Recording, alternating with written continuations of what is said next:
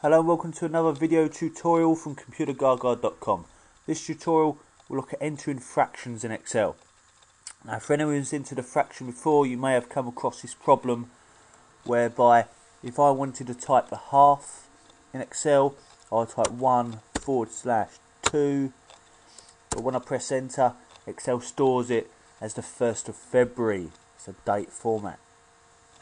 When typing a fraction in Excel, for example with a half, I should type a 0 space then 1/2.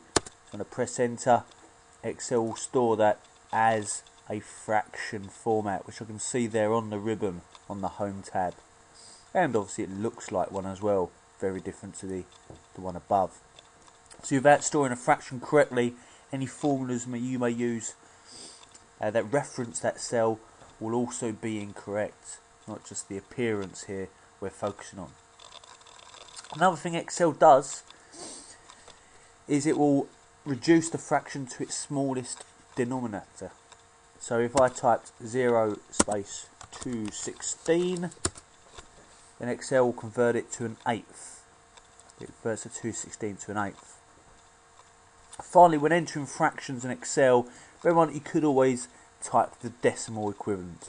If I type 0.25, it's obviously a quarter, that will store it as 0.25, but I could always then use that number format list on the home tab. I could convert that decimal into a fraction, whereby it will now say a quarter, achieving the same result as the ones above, but using a different method. And that is it. That is how you enter a fraction in Excel and avoid the issue where Excel automatically converts it into a date format.